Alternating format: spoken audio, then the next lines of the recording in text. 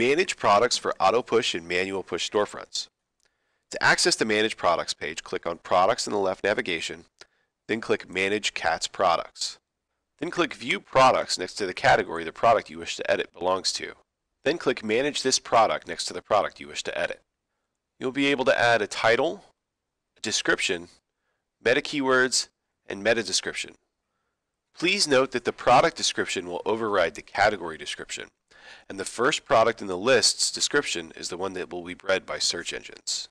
For both auto push and manual push, you have the ability to edit pricing.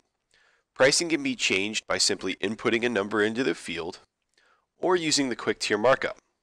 Quick tier markup is going to be based off of the wholesale price. For auto push storefronts, you cannot set a price below this number. For manual push storefronts, you can set a price to whatever you'd like. To use the quick tier markup, simply input a percentage you'd like to mark up from the wholesale cost, and all of the pricing for that tier will change based on the number you input. Using the checkboxes on the left, you can omit values from being included in the markup. We see this row did not change when adding the markup. If you would like to edit only one value, check the box on the top. This will select all rows. Then uncheck the box next to the row you wish to change. We see the row that is left unchecked is the only one that's being edited. These same functions are available on all options and values.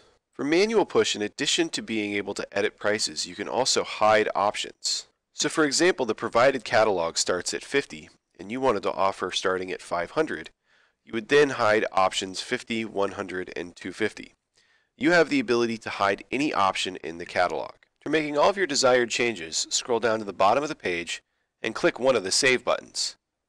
You can save and return to the product list, or save and stay on page. Please note that no changes will be committed until one of these Save buttons has been clicked.